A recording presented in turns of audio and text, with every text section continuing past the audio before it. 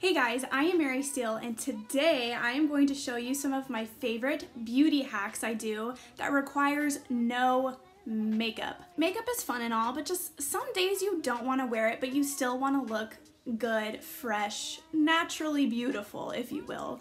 So these are some of my favorite hacks that I do when I want to look naturally beautiful without makeup. My first tip is to fake tan. There's so many ways to achieve this now. There's lotions, mousses, sprays. There's so many new body glow products now, especially with it being summer. A lot of companies are launching their summer collections, which have body glow products in them. So there's the obvious use of using a fake tan to put it all over your body. But one trick I love to do with a tanning mousse is to put it strategically on certain parts of your body.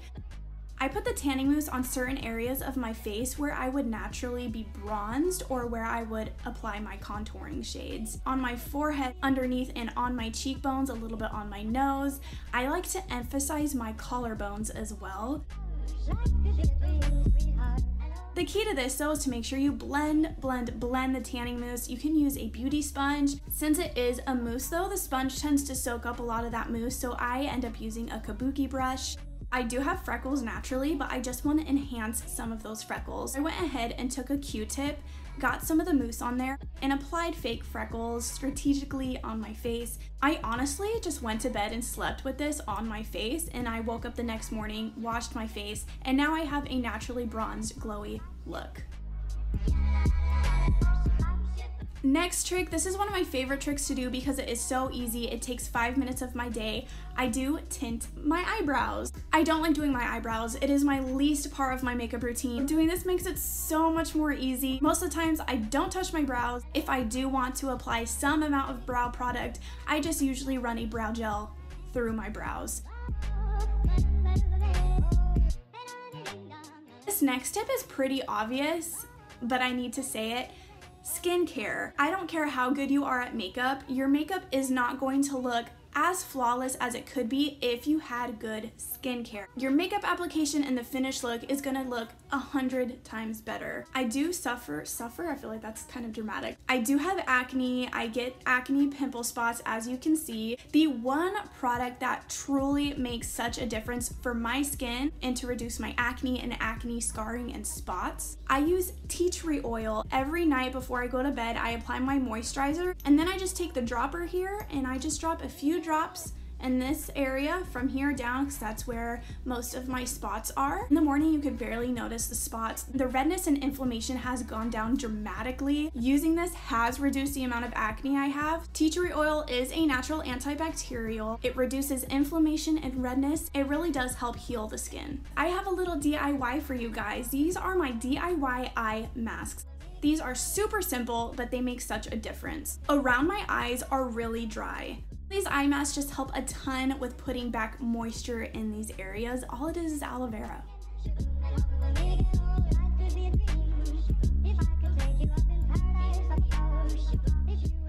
I don't know about you guys, but when I first meet someone, one of the first things I look at is their teeth. I think teeth says a lot about a person if they take hygiene seriously, self-care seriously. A super easy tip I have for you is to whiten your teeth regularly. I whiten my teeth honestly just once every 2 weeks, once a month. I just regularly keep up with it so I have a nice fresh white smile at all times.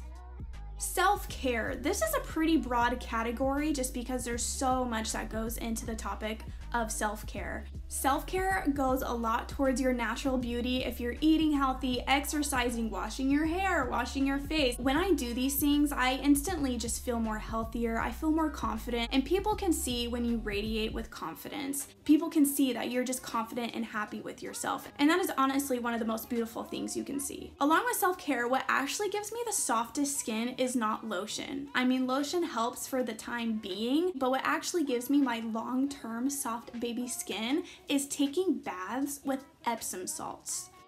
One, it's just relaxing, but afterwards when I dry off, I don't have to apply lotion. My skin is just already so soft. The next tip I have is to do your hair the night before. If I can style my hair without heat, I'm going to do that. And it reduces so much time of me getting ready in the mornings. I can just take out my hair, shake it out, and my hair is already done.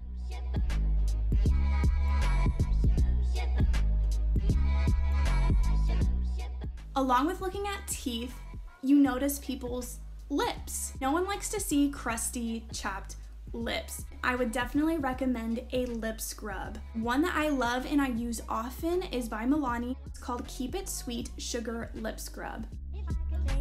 Lip scrubs are actually super easy to make as well. All you need is ungranulated sugar, some coconut oil, and maybe just a few drops of your favorite essential oil. And there you go, you have a DIY lip scrub.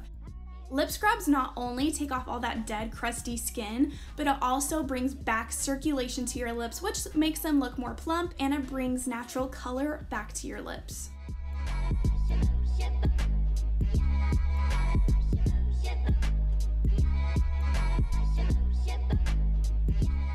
The last, I guess, kind of tip I have for you is to do some cosmetic procedures. If you want more of a long-lasting stain on your eyebrows, you can do microblading. If you want longer eyelashes but don't want to apply falsies, you can do eyelash extensions. These do cost more money, of course, and you do have to keep up with it still. I personally do not do those procedures, but I know several people who do and love it. I'm just cheap and rather do it myself. So those are some beauty hacks that I personally do when I want to look naturally beautiful. I do not have any makeup on right now, so you can see all my imperfections, so my acne spots.